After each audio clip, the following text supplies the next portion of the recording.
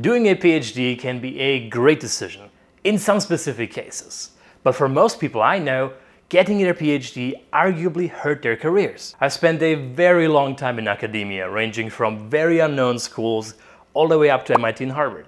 And I've seen so many people start their PhDs for various reasons, and I've also seen where they ended up after their PhDs. In this video, I'm going to break down exactly why and when you either should or shouldn't do a PhD. I'm also going to give some personal examples of mistakes that I've made that I wish I could tell past myself. I don't even want to get into this whole discussion about PhDs having to work crazy hours for minimum wage, anxiety, depression, stress, and all that stuff. I think we're all aware that PhDs are like this. However, if you're very ambitious and you want to shoot for the stars, I don't think that a few years of discomfort and low salary should get into your way.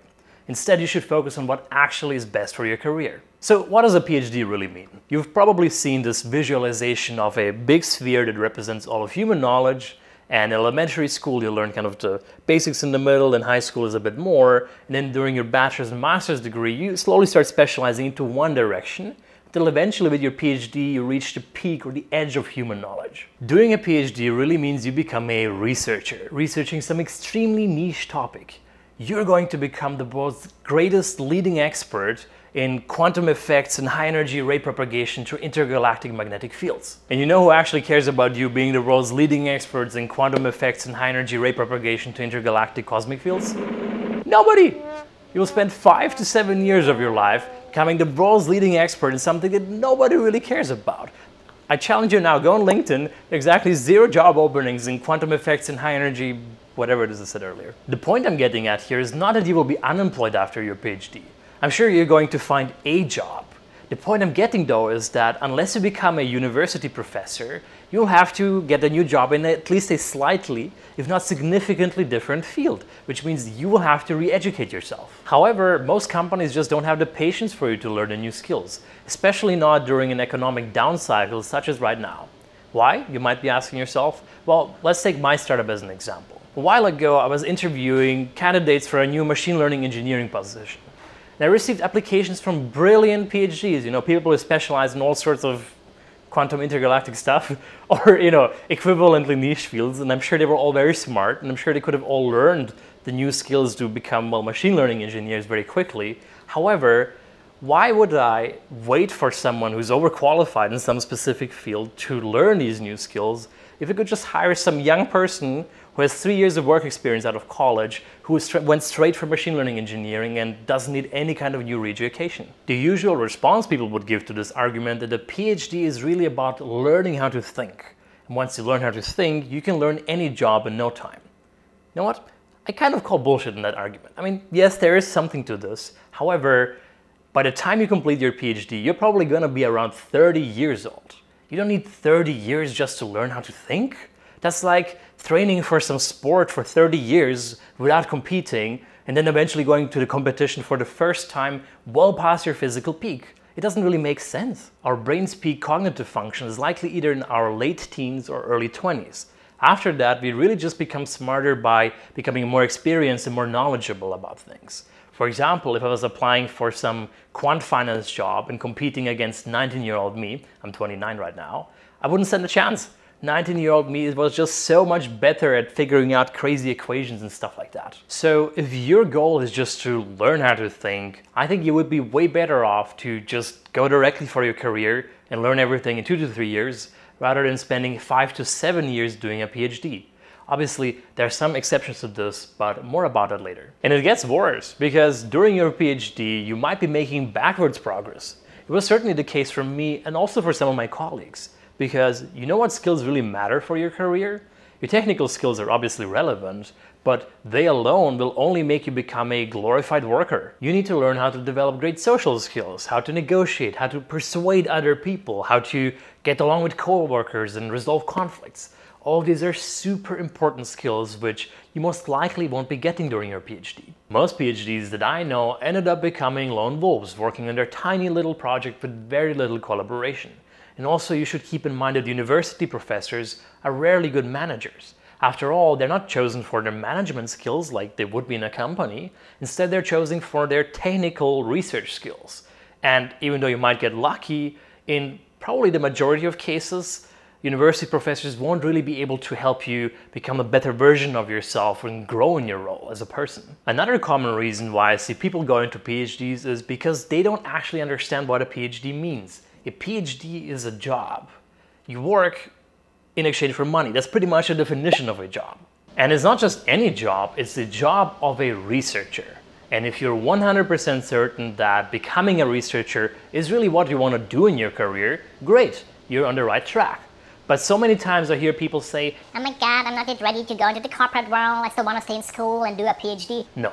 Please get that idea of staying in school out of your head. A PhD is a career path optimized to make you become a researcher, usually as a university professor. But if you just want to stay in school after completing your undergraduate degree, just do a 1 or 2 year master's degree or maybe get an MBA or something like that. But not a 5 to 7 year long PhD. Alright, this was a lot of negative talk about PhDs. As I said earlier, there exist specific scenarios in which it really does make sense for you to do a PhD. But right now I can only think of 4 different ones. Number 1, if you already know that becoming a researcher is your dream career path, then doing a PhD is a very viable option. Most likely, if you want to become a university professor, this will be the most direct path. So, if that's your goal, go for it. I actually made a whole video that you can watch talking about how to apply to all the top PhD programs.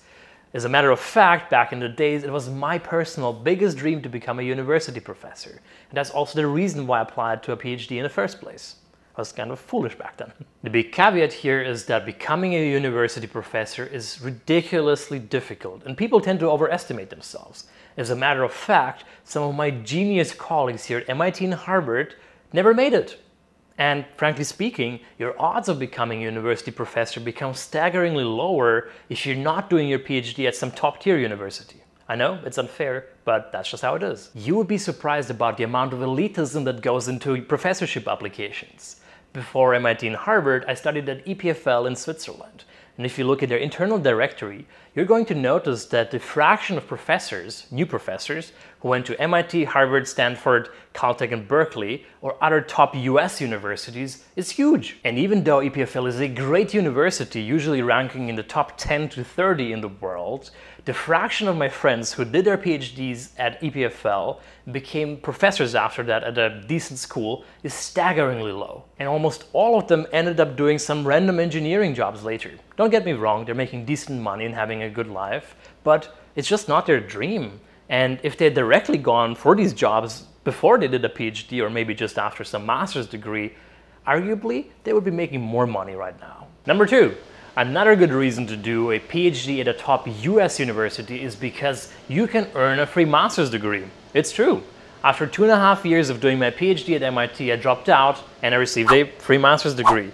Wasn't planning on it initially, but it actually worked out good for me. And on top of that, I got paid $50,000 per year. It's a great deal. And at the same time, my friends who were just doing regular master's degrees at the same university, they had to pay $50,000 per year. It's a win. So, what's the catch? Well, there isn't really any. I mean, you may have to do some research on the side while taking your courses, but that shouldn't be too bad. However, admission rates for paid PhD programs are often by an order of magnitude lower than for just regular master's degrees. Allegedly, my PhD program at MIT in computer science has an admission rate of around 1%, while master's degrees at Harvard universities in computer science were about 10 to 20%, allegedly. The third reason why many foreign nationals apply for PhD programs in the US is because it's a great door opener to first of all move to the US and also become a permanent resident. As a matter of fact, I know quite a bunch of people at even MIT and Harvard who are really just doing the PhD for that reason. And you know what? Fair. Now, the fourth reason might be that some traditional industries or specific positions might just want to see you have a doctor prefix to your name. Now, this kind of sounds like a silly thing, but it is actually true that in some specific industries this could be an advantage. For example, if you want to become the chief science officer of a pharmaceutical company, they might want to see you have a PhD. However, that's a very weak reason, and you should really do good research to determine if that is actually worth the 5 to 7 years of doing a PhD. The big question now is, why are so many people still doing their PhDs, even though it may not really make sense given their situation? I think I have a theory. And by the way, this is just an assumption. I think the reason is because of inertia. You see, education is a bit like a train. You hop on in elementary school, then train goes choo choo choo, middle school, high school, college, and then eventually the logical next station is, well, a PhD. Stopping after your bachelor's or master's degree means you need to fight that inertia. It means you need to hop off the train, go to a completely different station in a different direction. That's just something that people find scary. It means you have to go out of your comfort zone. As a final word of advice, if you have a very strong reason to do a PhD and you're absolutely certain about it, go for it. But if you're unsure, you should never make the PhD to be the default option to go to. Instead, you can just go to industry, and if you're not happy there after some time, you can always go back to academia. The best PhD candidates that I've met at MIT were actually two individuals who've worked in industry for 2 or 3 years, decided they don't like it, and came back to get their PhD. They're currently on track to not just being great PhD candidates, but actually having a great career afterwards as a result. As a little disclaimer, I should encourage you to really watch other videos on the same topic, so I'm not overly biasing you with my personal opinion. After all, my personal opinion is definitely also shaped by my personal experience. If you want to further educate yourself, a great place to start learning real practical skills is Brilliant.org, who kindly agreed to sponsor this video. Brilliant is a great platform for learning by doing, with thousands of interactive lessons online in math, data science, informatics, AI, and others. One area I keep recommending everyone to become good at is intuitively understanding probabilities. A great place to learn about this is with Brilliant's course called Introduction to Probabilities. When you open up the course, we can go directly to conditional probabilities. And over here you can see a very interesting example. So the home team has a 45% chance of winning going into any English Premier League match. Now you have all the data here, and the question is, what do you think the chance is if the away team is leading in halftime? Is it still 45%? Is it more or less than 45%? Now obviously the answer is less. To try everything Brilliant has to offer, free of charge for 30 days, just go to brilliant.org/SamuelBosch or click on the link down in the description. You'll also get a 20% off their annual premium subscription. I hope this video helped you by shedding a different light on your prospect of potentially doing a PhD. You can let me know what your thoughts are in the comment section down below. Also, if you learned something new, you can always thank me by giving me a thumbs up and subscribing to my channel. With that, thank you so much for watching, and I'll see you next time.